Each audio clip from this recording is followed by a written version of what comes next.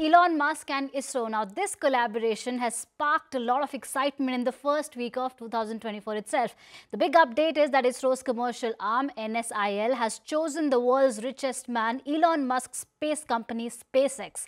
This to launch its heavy communication satellite GSAT-20 into the orbit using the Falcon 9 rocket. The liftoff is likely to take place in the second half of 2024 from Florida this year.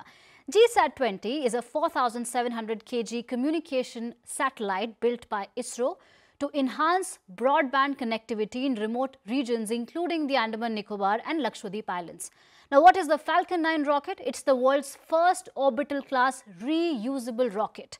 Now, reusable rockets save money on space missions because for decades, launching into space meant sacrificing a rocket.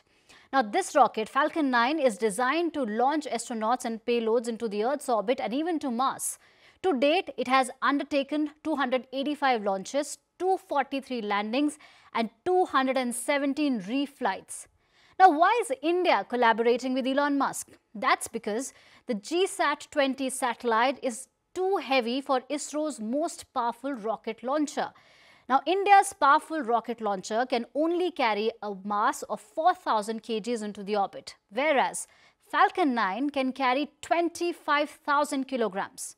Previously, India was using the France-led Ariane Space Consortium to launch its communication satellites weighing 4 tons or more. Back to you.